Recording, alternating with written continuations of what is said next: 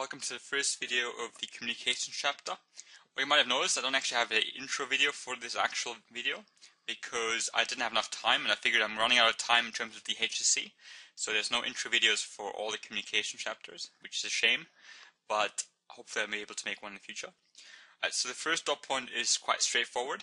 It just says identify the role of receptors in detecting change or detecting stimuli.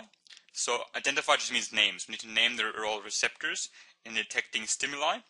What was stimuli again? Stimuli was a change in the environment. So a change in the environment was a stimuli. I'm going to go over a couple examples as well. But first of all, what was a receptor? And if you remember to maintaining a balance, a couple of probably months ago by now, you would have done thermoregulation, right? So you had heat receptors, these thermoreceptors, which helped you to detect heat. And we're going to go over that really quickly again in a second. That's one example where a thermoreceptor detects change, so it detects a change in temperature, and without that actual change, without that detection, we wouldn't be able to make the response happen, which is to bring it up or bring it down back to the set point. Right? So set point, that homeostasis, can't happen without the receptors. So that's more or less the role of receptors, is the first part of detection, and then after that, it goes for a sequence of events and leads up in the end to that response. But in this case, we're actually going to talk mostly about a different type of stimuli, because this actual chapter is called communications. So it talks more about how we can use stimuli to communicate and what kind of roles these receptors have. So when it comes to these different types of receptors, we've got quite a few different types of receptors in our body. The most important ones are obviously stuff like for vision, which are our photoreceptors. So these photo means light, receptors means they detect light. Hearing, these are often called mechanoreceptors. We actually have small little hairs in our ear which vibrate when they can detect sound, and that vibration will get a message sent to the brain for interpretation. We're going to cover that more in the next couple of videos or in a couple of years' time. Smell and taste, both of these are chemoreceptors. Chemo means chemical, so basically food or maybe fragrance, deodorants, all that kind of stuff, they have chemicals inside of them. And these chemoreceptors, such as our taste buds and our our smell receptors in our nose, they pick up chemicals, and then the signal gets sent on. And then these Meissner corpuscles are examples again of mechanoreceptors. These would be there for touch. So touch is another example where mechanoreceptors, which detect movement, so these detect movement, come in play. The reason why I'm mentioning all this is because while these receptors are important, right, they are the first part where detection occurs.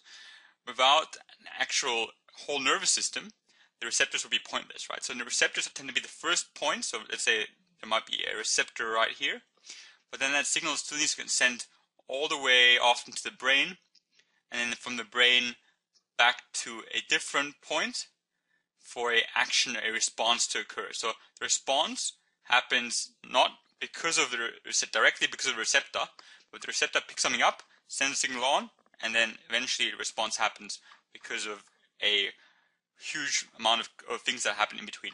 Right? So one example would be the actual reflex arc. So reflex arc is when you just have a reflex reaction. So for example, if there's a fire or any kind of heat below your finger, there might be a sensory neuron, so that would be a receptor. A sensory neuron is a receptor. So the sensory neuron would be, in this case, because it's dealing with fire or heat, this would be a thermoreceptor. So this thermoreceptor would pick up the change. This would detect the stimuli being a change in the environment, right? So this would be a stimuli. Beforehand, there was no stimulus. So beforehand there would be a normal temperature, maybe sort of room temperature. All of a sudden, the temperature changes, becomes quite hot. So that fire would have been a stimulus, that increase in temperature. Then we would have had one of these ones, which is a sensory neuron, which is again, that's our thermoreceptor. And these ones help us detect that change. But once the change is detected, the signal needs to get sent on. So it gets sent from here all the way to, in this case, our spinal cord. And this message travels through something called these interneurons. Don't need to remember the name, but these are often called the messenger neurons. So messenger neurons. And the spinal cord decides what to do, sends a signal back to the actual finger, and activates something called a motor neuron. The motor neuron is the one that activates muscle. Right? So this is a motor neuron. And this one will actually be the one that activates a muscle. And the muscle in this case is the effector. Remember the name effector? We mentioned a couple times already. The effector is something that makes a response happen. So we have the motor neuron being activated, it activating a muscle, and the muscle now decides, it basically got told by the spinal cord to move up and move away from the actual flame, and that would have been your actual response. So the movement would be the response. The point being is that the actual stimuli or stimulus by itself needs to be detected, but then it needs to be sent on and sent to effector to make the response happen. Right? So the stimuli is the receptor is the first part of that whole response mechanism. A couple of other examples. Again, the one that we just mentioned here is where we have a receptor in the skin, this part here. It detects a change, it sends a signal on for these messenger neurons. In this case, this is a reflex arc, it goes to the spinal cord, then it gets sent back to the muscle. This one is here is a motor neuron, that's the one that will activate the muscle. So the muscle is the effector, because the effector makes the response happen. And then once you move away from whatever that hurt you, that was a response. Right? So again, a huge range of things in between the response, but you should know that the receptor was the first thing that made sure that the actual response could happen. Same with that thermoregulation. So this should be just a quick review because you should have done this by now already. But if we have homeostasis, which tries to keep it at a set point, so our body temperature is maintained up usually about 37 degrees Celsius. But if there's a increase or decrease, so if there's an imbalance, in this case it would have gone too high, or in this case it would have gone too low.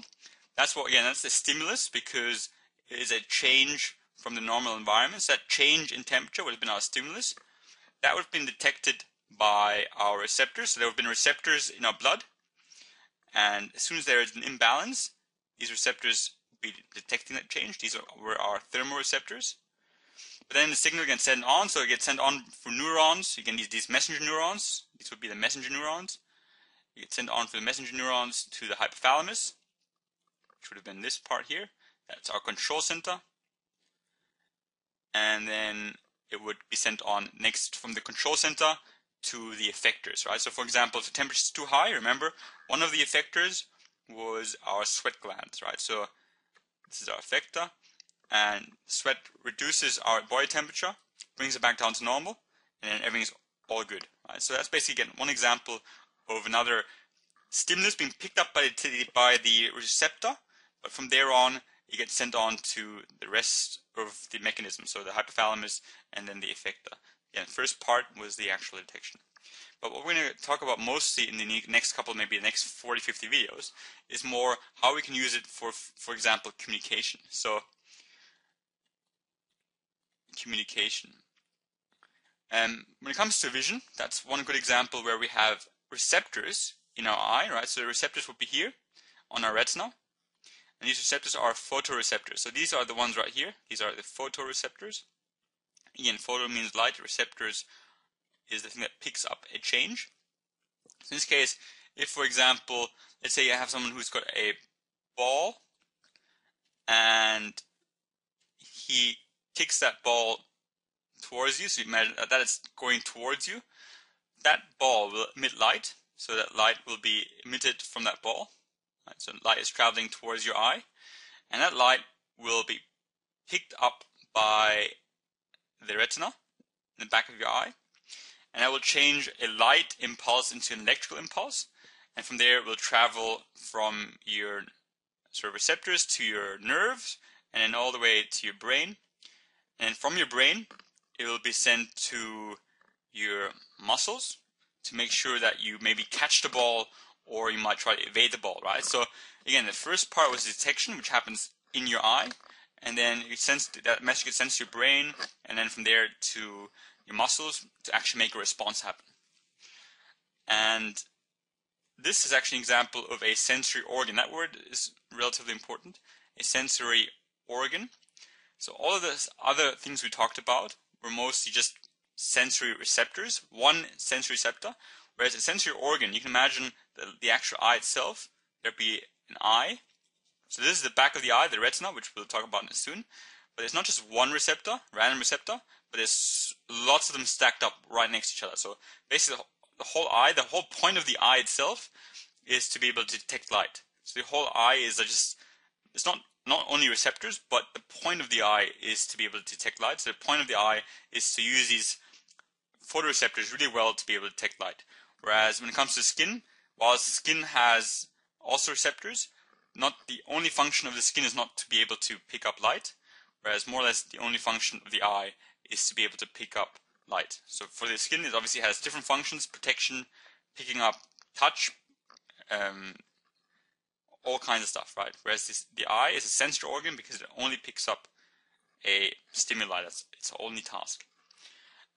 So for this dot point, a very simple one. It says identify, which means you need to be able to name. So name the role of receptors in detecting stimuli.